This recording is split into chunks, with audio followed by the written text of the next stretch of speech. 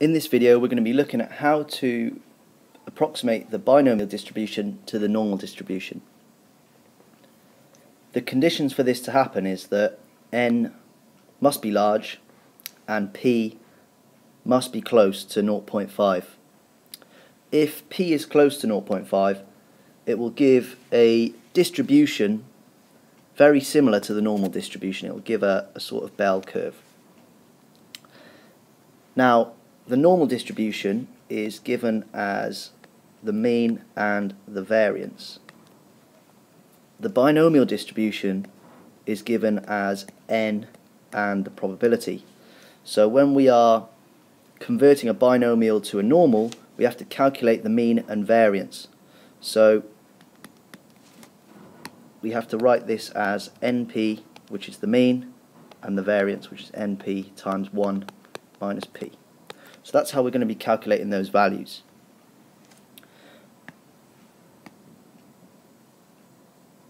We're now going to move on to looking at a question that uses this, and we'll also be ensuring that we use the continuity correction that we explored in my previous video.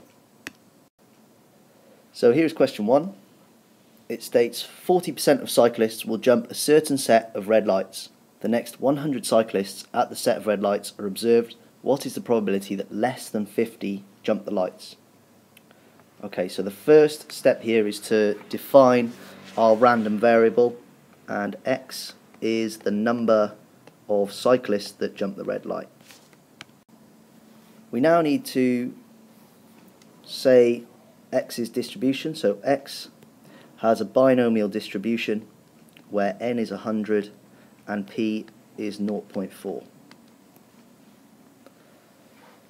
We want to approximate this, so we're going to say that x is approximately the same as y, and we're going to define y as having a normal distribution, and we're going to do np to find the mean, so 100 times 0.4, which is 40, and the variance is going to be np, so these two multiplied together, times 1 minus p, which is 0.6. That will give us 24. So we've established that something with a binomial distribution of 100 and 0.4 is approximately the same as something with a normal distribution of a mean of 40 and a variance of 24. Now we need to calculate the probability. So what we're being asked is the probability that x is less than 50. Now we need to turn this discrete data into continuous data. So we're going to say that is the same as the probability that y is less than, we need to do our continuity correction here, so these are the numbers that we're looking at. We want 49, but we don't want those two, so it's going to be less than 49.5. So this is where the continuity correction comes in. This is so important, this must go into all normal approximations for binomial and for Poisson distribution as well. Just going to give myself a little bit more room. We now need to calculate the z-score. So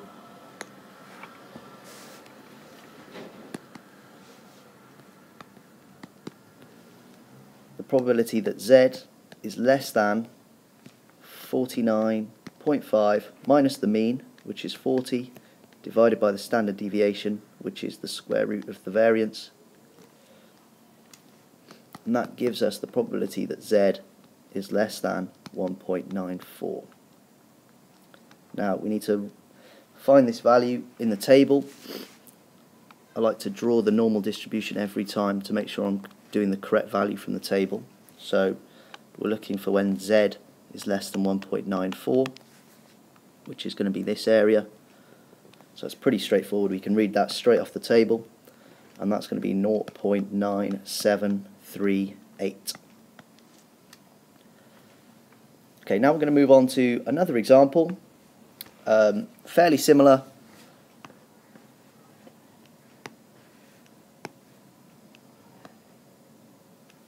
So here's question 2. 65% of Year 9 students have their shirts untucked. On Monday there were 150 Year 9 students in the playground. What is the probability that 90 or less had their shirts untucked?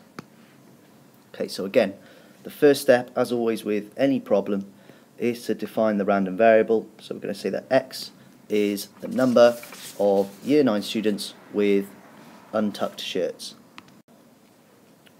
And the distribution of x has a binomial distribution where n is 150 and the probability is 0.65.